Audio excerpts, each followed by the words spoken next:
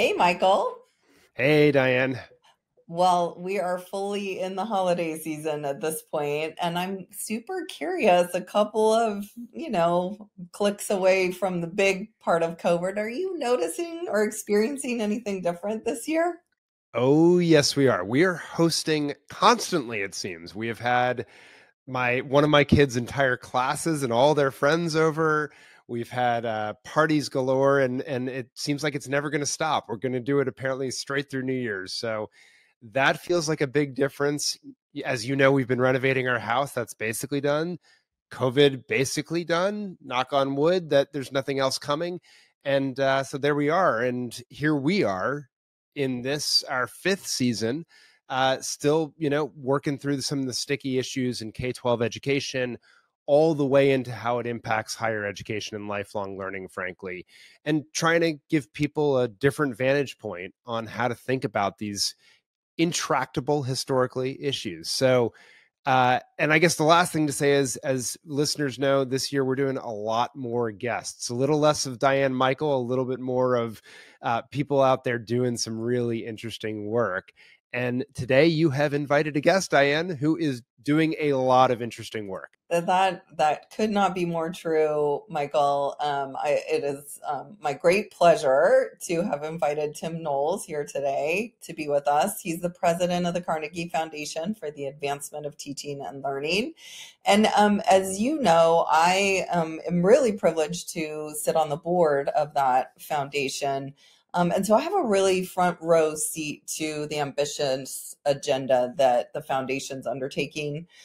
So much of what Tim and the team are seeking to tackle relates to the topics that you and I have been talking about on all of these seasons here on Class Disrupted. And so I just thought it would be really fun to go back and dig into some of those, like seat time, competency-based learning, assessment, accountability, but through the lens of a really historic foundation that has a really ambitious modern agenda, and has had really profound impacts on our schools that I don't think most people realize or understand. And so I'm super excited for this conversation. Tim, welcome. Thank you. It's a pleasure to be here. Yeah, well, we're incredibly excited. I was really thrilled when Diane told me she was going to extend the invite. And before we dive into the work that you're doing now that Diane just alluded to, I know that the Carnegie Foundation for the Advancement of Teaching and Learning has a long and pretty storied history. Can you tell us a little bit about the organization and why it has mattered to K-12 education in this country? Sure. So Carnegie Foundation is 120 years old, and it's been instrumental to a wide range of educational things. The first thing it did was create TIA, now TIA-CREF, the largest retirement fund for teachers, professors, and people working across the social sector. It then created the pesky Carnegie Unit, or the course credit, the bedrock currency of our educational economy, which I expect we might get into a little bit further. And it's done other important things through its history. It created Pell Grants. It created standards for engineering, law, medicine, and schools of education. And more recently, it introduced improvement science, known colloquially as continuous improvement, to the education sector. But big picture, it's an institution which has, or I like to think of it as an institution which has looking around the corner in its DNA. It's identifying levers to press to improve both the quality of K-12 and the post-secondary sector, to incubate things and to bring them to life at a scale that's persuasive.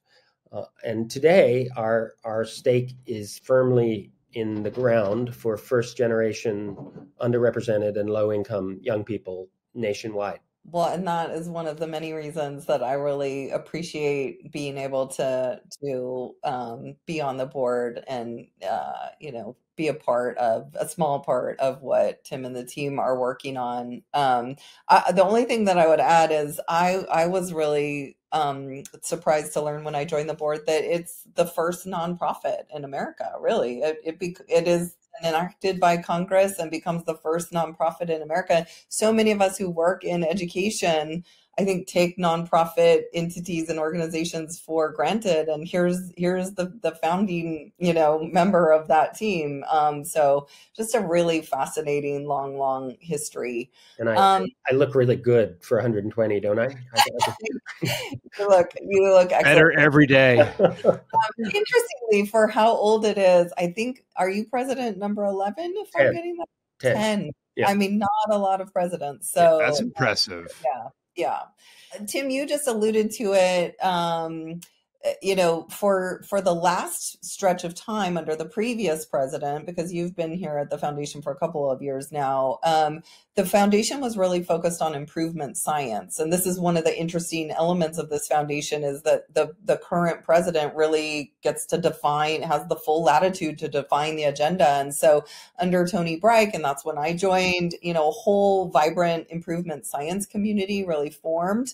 You're continuing that. You believe deeply in improvement science and have a long history of it as a method for how we do our work, but then have layered this really ambitious agenda on top.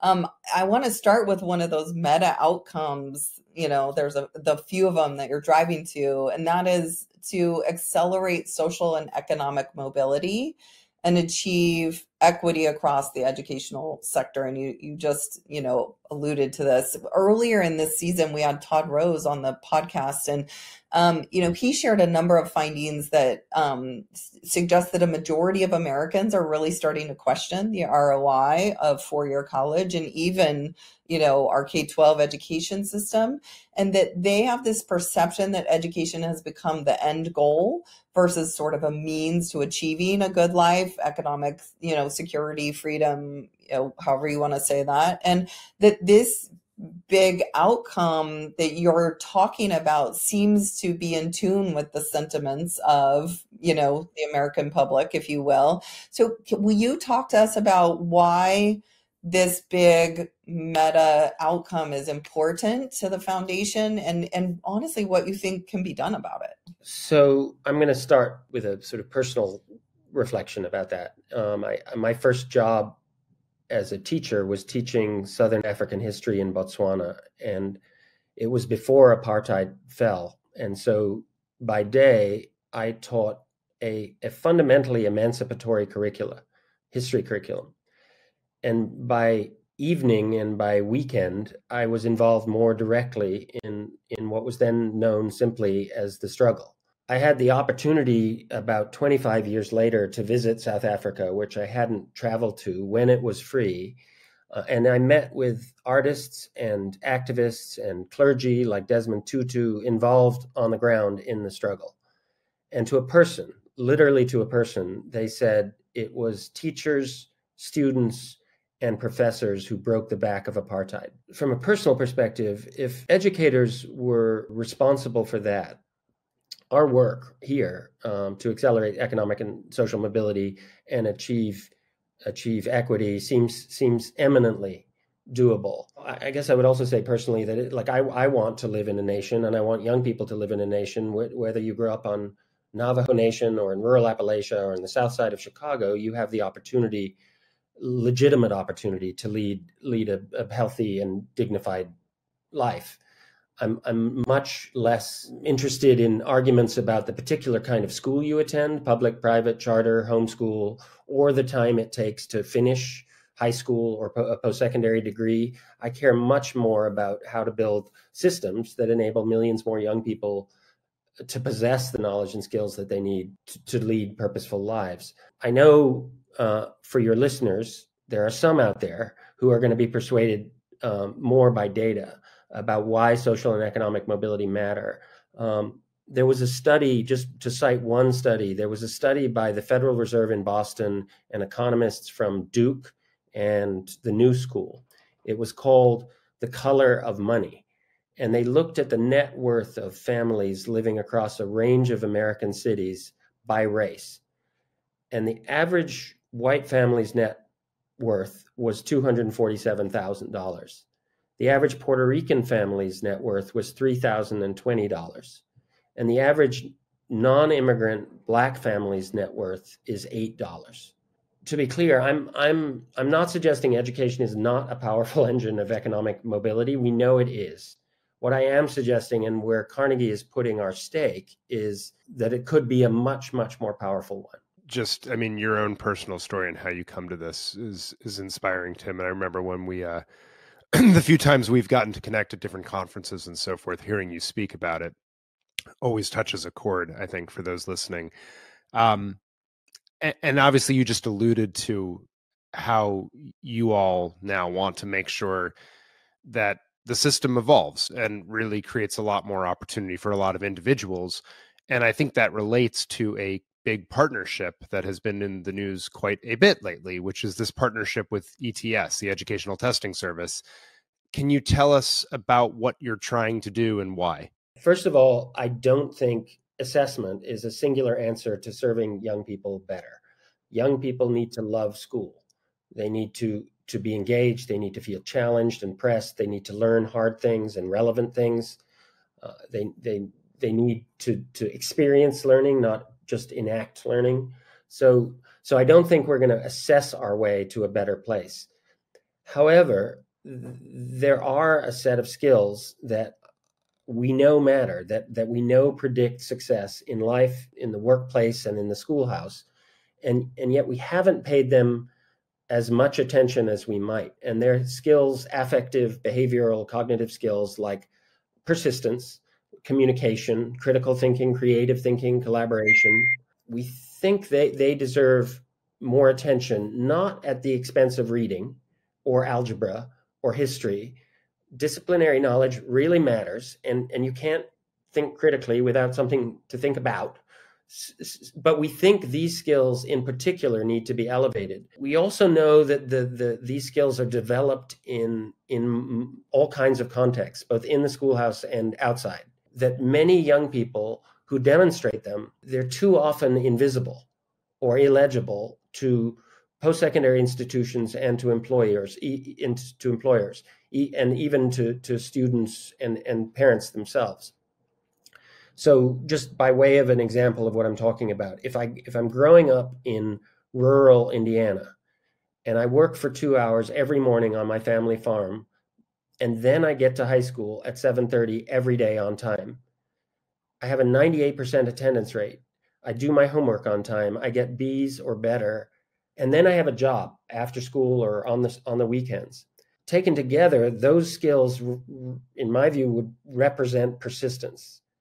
And they should be made visible to students themselves, certainly, to educators and to post-secondary education institutions and employers. So if I was to state, Michael, really simply what we're trying to do with ETS, we're trying to build a set of tools that will provide insight into key predictive skills that the education sector has neglected. I don't think teachers have neglected these skills, and I could say more about that.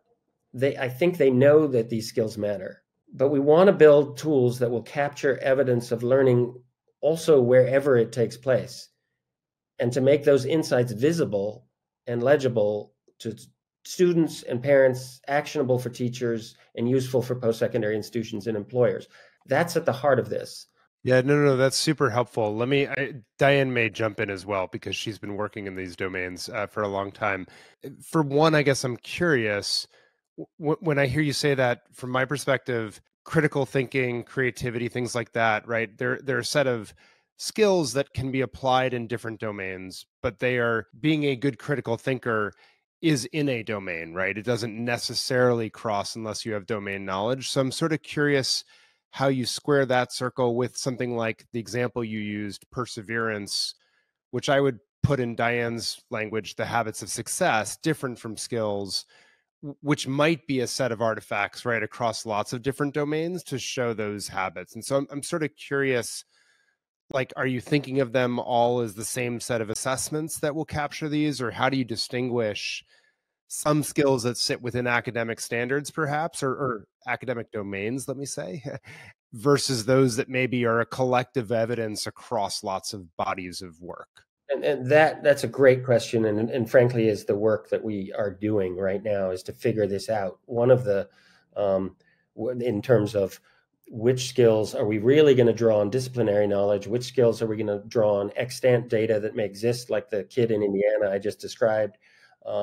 And which skills actually do we need to build tools for from the ground up that we may not have a nuanced enough set of tools to measure, for example, collaboration or working with others.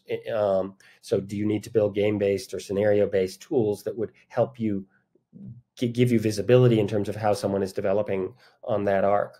But it's a very good question, and clearly, whether it's critical thinking or even persistence, you don't want to divorce that from content and from subject matter. You learn a great deal about young people in terms of their persistence based on their approach to complicated problems and hard problems and how they go about solving them. So this isn't divorced from disciplinary knowledge in that sense by any means. I think in terms of assessments and like, first of all, I should say the aim was not to take on the American assessment industry and all the politics that go with it and try to introduce an incrementally better set of disciplinary assessments. That feels like that would be sort of a kind of a common core time, like a redux, and I think we saw that play out pretty clearly, and we saw where dividends were paid and where they weren't. So I think really the intention here is to identify competencies that we know matter, that predict success, that are developed in all kinds of contexts, and create a set of tools that won't look or feel like traditional assessments, and push the educational sector to attend to a richer array of outcomes. Another important thing that I think is worth pointing out, which actually makes me optimistic about this, perhaps more optimistic than I should be. There's something, as you both know, but maybe not all your listeners know, that is sweeping the nation in the form of these things called portraits of a graduate or portraits of learner. States and school systems and schools have been developing them, engaging lots of stakeholders, basically asking, what do we want our young people to, who do we want them to be? What do we want them to be able to do? So colleagues from ETS analyzed as many as they could find. This is one of the wonderful things about being partnered with ETS. I feel like I have 3,000 new employees. I can ask people to do things. But they analyzed all of these portraits. And there were about 8 to 10 core skills that Americans say they want young people to possess upon completion of K-12. It's almost as though, and this resonates, Diane, with some of your work, but it's almost as though there's an invisible consensus about the core purpose of schooling, a kind of a river running through our nation, whether in red places or blue places, in cities, in rural areas, about what we want our young people to, who we want our young people to be. That's hopeful to me. So if we can help, the other thing that people say about the portraits, if you speak to them candidly, is A, they haven't changed anything. Like, we haven't actually changed what's going on the ground, even though we put a lot of energy into it. And B, we have no way of measuring these things. That to me represents an opportunity in the US right now that I think is worth plumbing. I've just learned a tremendous amount from you. And I had a takeaway that I think I haven't had from the press stories on this, which is, in essence, you're not trying to do what we recommend you never do in disruptive innovation, which is to try to leapfrog the incumbents with a better, assessment or a better this widget, whatever, but instead go to the areas of non-consumption where the alternative is nothing. And you're right. I see the same thing in the portraits of graduate, which is there's no teeth, there's no way to measure or represent or have an asset-based framing around these things because there's nothing to measure them. Yeah. So you're going there. I think maybe the second question is less mine and more what I think a lot of people are wondering, which is why partner with ETS on this? Because they have a reputation in different quarters in different ways, as you know. That is a completely fair question, Michael. And I know you both know as well as I do that most assessment companies across the world are grappling with what their future will look like, and are seeing, quote, market share evaporate really, really quickly. Standalone assessments that bring schools to a screeching halt for 2 weeks in May and are not predictive of very much, I hope are not going to be part of the equation for the long term. And yet those very assessment companies, including ETS, have made an incredible business based on that design. ETS is clear-eyed about that, in my view. They hired a new CEO, Amit Sevak, who is exceptionally clear. He's exceptionally clear-eyed about that. And one of the magnetic forces, from my perspective, was they have the capacity to build for scale. I don't. Carnegie doesn't. We're a small organization. When I introduced to the board the idea of focusing on the future of learning, which is really the aim here, is to get at learning. One of our board members, who is a very well-regarded scholar of assessment, said, well, what about the future of assessment? And at the time, I thought, we really don't have the capacity to build credible, reliable, valid tools to do some of this work. Then Amit, who I'd known prior to ETS, joined ETS, and I thought there was an opportunity. That led to a year's worth of conversations about whether they are willing to really try to innovate and in essence create a separate entity within ETS, but with its own walls and autonomy, to build a new set of tools that would attend to these skills, that would think about assessment in very different ways, and that would be focused on the insights that were generated, not focused on the test, as it were. So that's why ETS. Now, to be fair, again, I think the test for us is, can we build something different? Is it going to be useful to young people? Is it going to be useful to parents, to teachers? I think we can, but I know we won't know unless we try. That sounds slightly glib, but I think it's true. Like, we have to take a shot at broadening the picture of what we think we say is important for young people. It bears probably saying that we met recently as part of this work with the 50 teachers of the year from across the country, from each state, and introduced the work to them. And literally, there were some teachers in the room in tears. And I was like, what, why? But they were saying, bring it. This is the work we want to do. This is, in essence, the work that parents know we should do. And this is why we started to teach in the first place. That's my short answer to why ETS, I think, is we have enough elegant examples that live around the edges of our profession. Everybody in this sector can point to elegant examples of competency-based learning that haven't scaled. So we need to think about, if we're serious about tipping or using this tipping moment, we have to figure out how to enact at a broader scale than we have tried to historically. I will just add here, because I hear the critiques just like you and the questions, and I will just add from a personal experience. I think you might know this, Michael, and Tim, you certainly do, that several years ago, Summit actually partnered with a startup, assessment company that was doing these exact types of assessments. So I know they're possible. I know that they can be done. And then, of course, it's a startup company. They got acquired, and, employers valued and wanted these types of assessments, and they couldn't stay in K-12 where the market was so competitive and unreliable, et cetera. And that was such a disappointment to me, because I saw such the possibility of those types of assessments and how they could be used, and that they really were possible. And so it feels like this is where the sort of solidness and the expansiveness of ETS really perhaps enables us to move forward. And I would just add a fun fact, which is, I don't think relevant, but ETS is yet another entity that the Carnegie Foundation created and then spun out. And so we did 75 years ago. To this new partnership.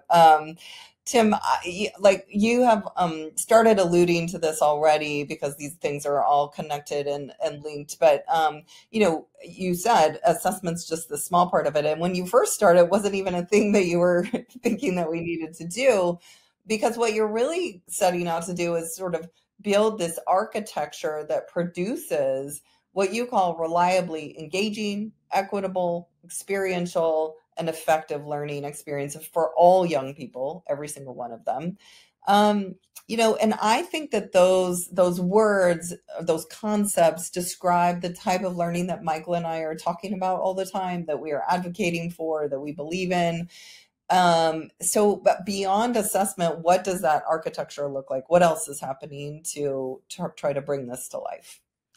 So we clearly, and my bias here, we need to move away from models of schooling singularly dependent on the Carnegie Unit or the credit hour. It was established in 1906 to standardize an utterly unstandardized educational sector. So it was a great plan in 1906.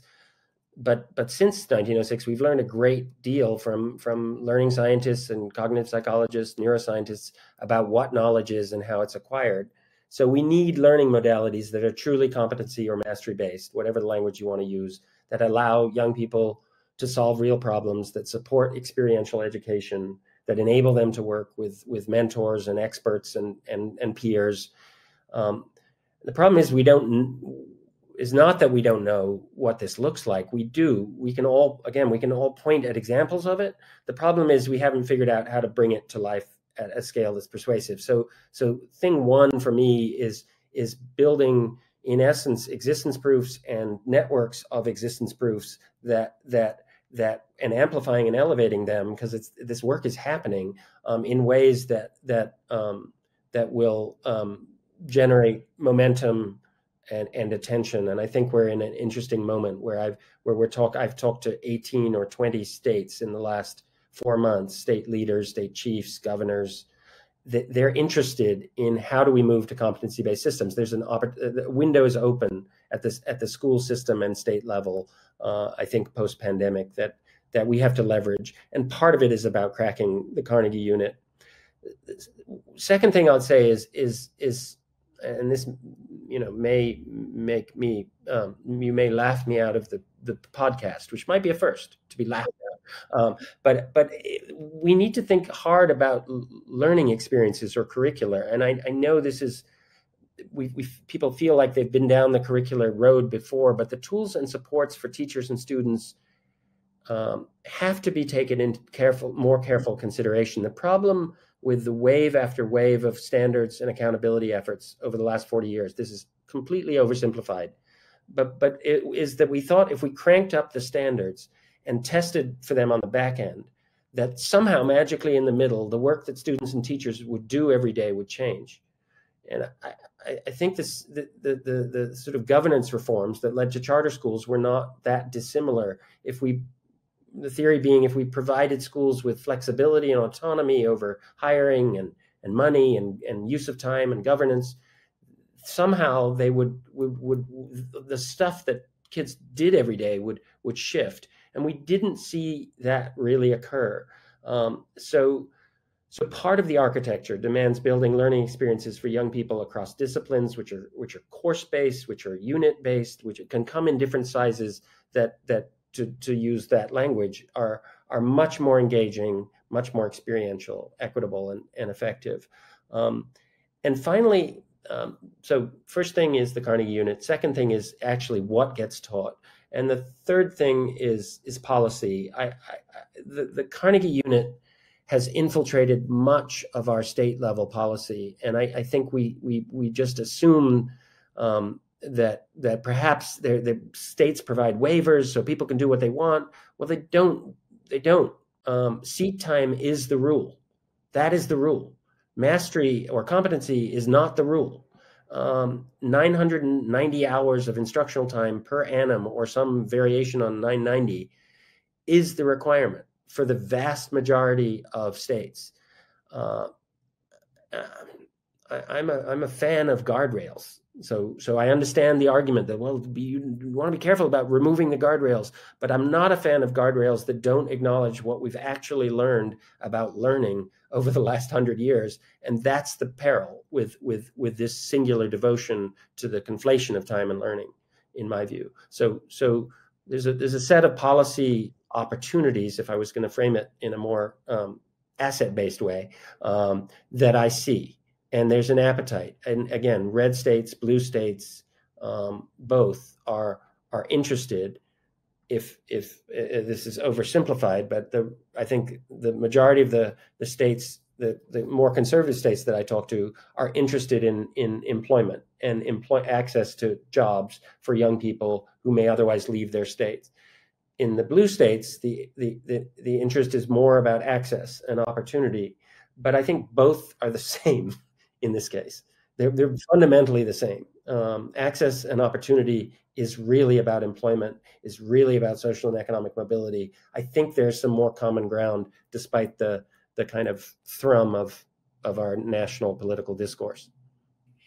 I think you're right. And I get super excited when you start talking about replacing this time-based unit from the foundation that put it in place with something much more meaningful and meaty.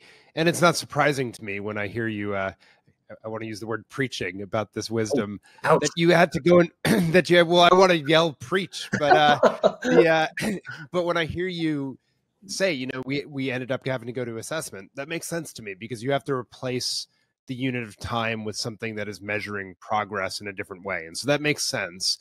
Now, to switch gears completely, though, another part of the work still, I mean, you guys are, you've got your tentacles in a lot. Another part of the work that you all do, and something that Diane and I have been talking a lot about on the show, is higher education, of course. And you all have a profound impact about how we think of the categorization of colleges and universities in this country. And you've made some big moves to change that. So maybe you can, for our listeners that are less steeped in higher ed, can you tell us what the Carnegie classifications are in the first place, why they matter, why they have mattered perhaps in the way that was not intended, and what you're doing now with them to change those incentives? One of the things we do is we classify every post-secondary institution in the nation. Almost all of them. There's some that don't submit data to the federal government, and so we don't classify those, but something like 4,500 institutions we classify. Many of your listeners, or some of your listeners, may have heard of one of these classifications, Research 1 or R1 classifications. That comes from us. That spawned an arms race in terms of higher ed institutions aspiring to be R1 institutions and designated R1, not just because of the one, but because the federal government follows it up with vast tranches of capital, of public capital. So there's real incentives to become an R1 that led to this arms race. So when I arrived at the foundation, the classifications had basically been spun off and had gone through very modest changes for 50 years. So since I got there, we've brought the classification. I've invented a new term. It's called spinning on. We spun it back on, and we brought them in-house. We now, with our partner, the American Council on Education, we're trying to reimagine them from the ground up. So in 2025, all post-secondary institutions in the country will be classified in new ways. There's lots of vectors of the work here, but one thing that I'm particularly excited about, and I hope will resonate with the kind of work we're interested in on the K-12 side, is developing a classification focused on the extent to which post-secondary institutions are engines of social and economic mobility. So every higher institution in the country will receive an economic mobility classification. So classification is distinct from a ranking. We're not of the view that you can distinguish in credible ways between an institute number 599 and 600 on a list. Classifications are groups of institutions. So like institutions, we're in that sense, we're less interested in naming names and creating another rank order. The primary aim here is to learn what institutions are doing to effectively accelerate social and economic mobility, to develop public policy that supports it. And just as R1s have been the recipients of large tranches of public capital, to drive public capital to those institutions that are accelerating economic mobility. So that's the that body of work. It's fascinating because the big world doesn't know much about it, but the higher ed world pays extraordinarily close attention to it. So 2 weeks ago, I had a conference call with 1,500 higher education leaders. That's a third of them or something close. which suggests how closely they're paying attention. So we want to draw attention to one of the things that I think makes America and higher education great, which is the extent to which they're actually making improvements in terms of young people from low-income backgrounds, first-generation young people, and underrepresented young people in particular. Yeah. It's really fascinating. It's so interesting that a tool like that is visible to everyone. I mean, so many of the national rankings are based in part, like if you look at their formulas, the beginning of the formula is this classification. So we all see it, but we don't understand where it comes from, and super hopeful about the potential impact there. Okay, I have to squeeze one more thing in here before this is like the speed round. But when I was in grad school, I learned about the Committee of 10 and the profound impact that they had. I've talked on this show about this before. Michael and I have talked about this, about how they really defined what the order and sequence of high school curricula was, and put the sciences in order alphabetically, biology, chemistry, and so we did it that way for a really long time. You have launched something called the Carnegie Post-Secondary Commission. So people should not be surprised to know there was a relationship with the foundation and that old committee. So you've launched a new commission. Tell us about it quickly. So sure, the Committee of 10 was founded in 1892. It was chaired by a guy called Charles Eliot, who was the president of Harvard at the time. Interestingly, and I didn't actually know this until recently, Charles Eliot was charged by Andrew Carnegie to establish the foundation that I'm responsible for. So the congressional order that says we better create a nonprofit for this thing is the first signature on that congressional order is Charles Eliot. So it's a very tangled web that we live and weave. So the Post-Secondary Commission is a group of not 10 but 17 K-12 and post-secondary leaders that in my hope is that they become the Committee of 10 for this century, that will be thinking hard again about the question of mobility and how do we create not just K-12 and post-secondary systems, but systems that might even become much more blurred. So K-16, K to work systems that are going to not try to reach consensus as a group, and they all signed up with this agreement. The aim is not consensus. The aim is to develop action papers that will provoke both thinking and policy, certainly, but then to help shape the work of the foundation, particularly on the post-secondary side for the next decade, for what I hope is my tenure. So it's a commission with institutional engine underneath it. It's an extraordinary group of people. I won't name them, but I would urge anybody who's interested to go and look at our website and meet them, because they are almost to a person first generation leaders who are doing exceptional things, ranging from running large public systems to small colleges to K-12 systems, serving young people who depend on the quality of school the most. So it's an extraordinary group. We just convened earlier last month, and the world should get ready. Well, with that tease, why don't we leave the conversation there from a work perspective? But before people tune out, Tim, you're joining us. Diane and I have this end of show segment where we talk about things we're reading or watching, and we try to make them not about our work. We don't always succeed, but we try. So can we ask you what's on your watching, reading, listening list? So I have I have a weird tradition. I read poetry from December 1st to the New Year, because it makes me think differently. So I'm right now who am I reading? Haki Marabuti, about a South Side of Chicago poet, Gwendolyn Brooks, and W.H. Auden, not a South Side poet. So a mixture.